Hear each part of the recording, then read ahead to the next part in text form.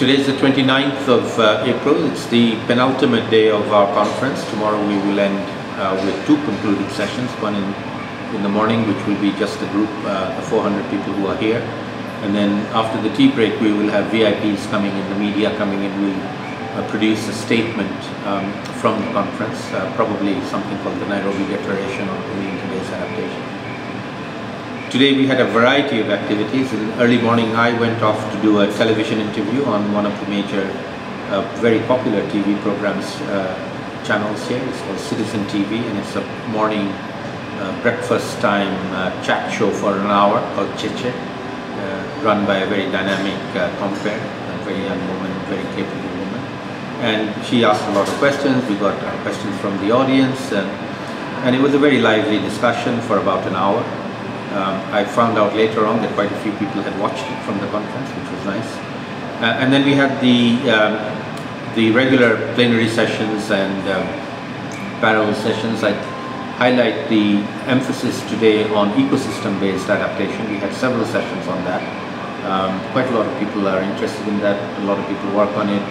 UNEP, who are one of our major partners, who are also based here in Nairobi, do a lot of work on it. So they were part of that exercise. And then we had the poster session, and then we had another video session as well. And actually we haven't finished. I'm now going to go and have a post-dinner session where we will hammer out the statement that we will produce tomorrow, a high-level statement that we will finalize tonight, and then hopefully agree on tomorrow, and then present to the media and the press at lunchtime. We end at lunchtime tomorrow.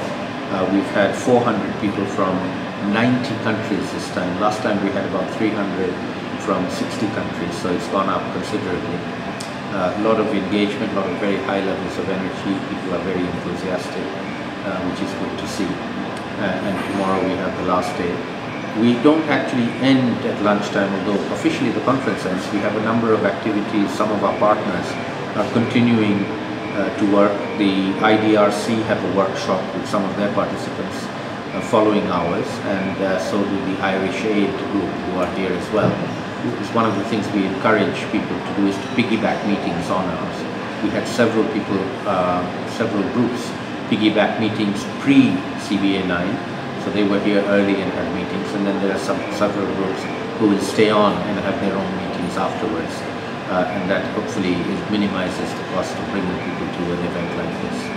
So I will do one more blog at the end of the conference tomorrow, and this is the conclusion for the penultimate day of CBA9.